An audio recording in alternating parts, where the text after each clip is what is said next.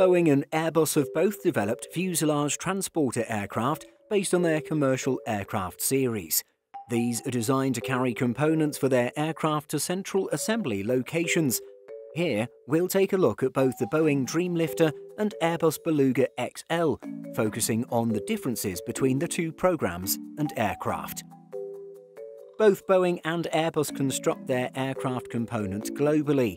Airbus started out of cooperation between several European manufacturers, and construction remains split between different countries, and now not only in Europe. Boeing brings components together from Italy and Japan for assembly in the US.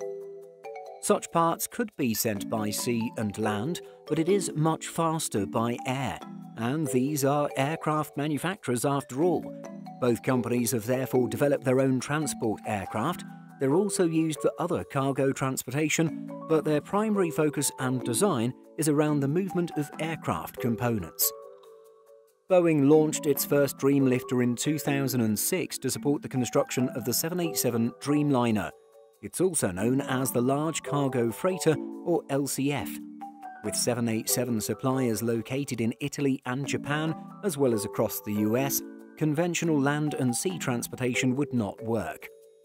The solution was to develop the Dreamlifter based on the 747-400 airframe. This kept the same basic design and wingspan, but altered the fuselage and tail. The largest difference is the bulging fuselage. Less obviously, the fuselage is extended with an additional conical section to 71.68 meters, up from 70.6 meters, and the tail is increased in height by around 1.5 meters, which adds control of the altered aircraft. Rather than build new aircraft, Boeing converted 4 747-400s previously used as passenger aircraft. One came from Air China, another from Malaysia Airlines, and 2 from China Airlines. The reconfiguration was carried out in Taiwan with Evergreen Aviation Technologies Corporation. The first aircraft was completed in 2006 and entered service in 2007. The fourth was in service in 2010. They were initially operated by Seattle-based Evergreen International Airlines, and this switched to Atlas Air in 2010. Evergreen ceased operations in 2013. A critical difference between the Dreamlifter and the Beluga is their cargo access.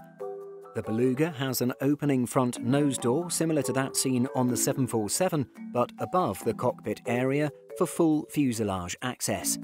The Dreamlifter has a more unusual swing tail door. This was not something done before on Boeing's commercial aircraft and proved quite a challenge. The door had to remain secure and latched in different operating environments and transmit the load correctly between the fuselage and the tail. The solution is a hydraulically controlled door which requires ground support to operate with a proprietary 21-bolt locking system. With such a door, the APU was also removed to avoid running fuel lines through the door hinges. This leaves the Dreamlifter reliant on an external supply for engine start. Loading is interesting too. It uses a device known as a DBL, a specialized device constructed by the French company TLD. At 35.96 meters long, it holds the Guinness World Record title of longest aircraft loader in the world. Airbus launched the Beluga XL in 2020, with its main objective to carry parts for the A350. Like the Dreamlifter, it came about to meet a specific need to move components. In particular, it's designed to take A350 wings, both of them. Its predecessor, the Beluga, would only be capable of carrying one wing. Like the Dreamlifter, the Beluga XL has a limited route map. This includes Broughton in the UK, where wings are produced, as well as other sites in France, Germany, Spain and China. Getafe in Spain was added to the route network in August 2020. The Beluga XL is based on a modified A330-200 airframe and is named for its distinctive smiling whale appearance. Again, there are several modifications made to this. It uses the reinforced floor structure from the A330-200 freighter and a combination of designs from the A330-200 and A330-300 for the main fuselage. The wingspan is unchanged, but the tail is larger, and there are the ventral fins added to the tail assembly. It's loaded through an upwards opening hinged cargo door at the front of the aircraft. The A330 cockpit is moved lower below the fuselage door. This allows the door to open without affecting the electronic and flight control systems. This system is also used for its predecessor, the Beluga, but it was a limitation of the earlier Super Guppy and resulted in much longer turnaround times. There will be a larger fleet of Beluga XL aircraft than Dreamliners, with 6 planned to enter service by 2024. The first aircraft was delivered in January 2020, the third came in late October 2020. They will continue to operate alongside the existing Beluga fleet. Airbus moves a lot more than just A350 parts around Europe, and this will continue. Airbus's fuselage transporters go back further than Boeing's. The Beluga XL was only introduced in 2020. Before that, Airbus used the Beluga and the Super Guppy, going right back to its founding. Airbus introduced the Super Guppy aircraft in 1972. This was a fleet of 4 modified Boeing Stratocruisers and were used to transport parts for Airbus's first aircraft, the A300.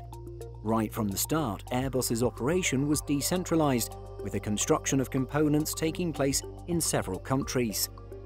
The Super Guppy was replaced by the Beluga, with the need for larger parts to be transported when the A340 was developed. 1 aircraft remains in service with NASA. The Beluga was introduced in 1995. It was developed based on the A300-600 airframe with a significantly enlarged fuselage for cargo transport. 5 Beluga aircraft entered service between 1995 and 1999. The 2 aircraft have several similarities.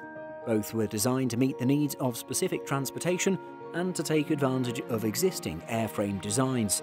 They've worked well to speed the production of aircraft compared to ground transportation. Airbus has had such transporters for much longer due to its history of construction across different European locations from the 1970s, and it has always had a larger transporter fleet. There are also several structural and equipment differences other than size. Most significantly, the different ways each manufacturer has approached cargo access to the fuselage. These methods are very different, but have both required some complex engineering and bespoke development. The pure size of these aircraft is not the most important part. They are each designed to meet the specific transportation requirements of different aircraft components. But of course, one has to be bigger than the other. For pure volume, the Beluga XL is the leader. It offers a fuselage volume of 2,209 cubic meters.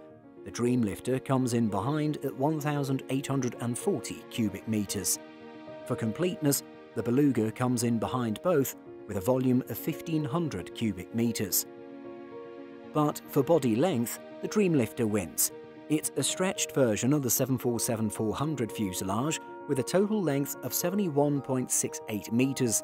The Beluga XL has a length of 63.1 meters. The new 747-8 beats both of them though, and the upcoming 777-9 will reach an impressive 76.7 meters. Size isn't everything, weight matters as well for a freighter. The Dreamlifter gets ahead here largely due to its basis on the 4-engine 747-400. It offers a maximum payload of 113,400 kilograms.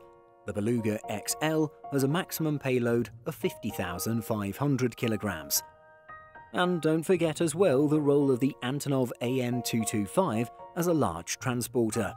This does not have the fuselage volume of the Beluga or Dreamlifter, but can carry a payload of around 250,000 kilograms. Most airlines and aircraft types have suffered during the slowdown in 2020 and 2021. The Dreamlifter and Beluga are no exception. Both aircraft saw a significant drop in utilization, as you would expect with both manufacturers slowing production. Overall, the Dreamlifter has done slightly better, with a demand drop of around 40%. The Beluga experienced around a 50% drop. This is not all flying for carrying Boeing and Airbus components. They have also found other uses. such as Boeing using its Dreamlifter for medical transport missions and various PPE deliveries. The Dreamlifter and Beluga XL are great aircraft, serving a vital role for Boeing and Airbus. With small fleets and limited routes, it's unusual to see them in operation as well. Feel free to discuss their design and history or your experiences of them in the comments. In addition to our daily YouTube videos, Simple Flying publishes over 150 articles and a podcast every week. If you're looking for the latest aviation news and insights, visit simpleflying.com. Thanks for watching, and don't forget to like and subscribe.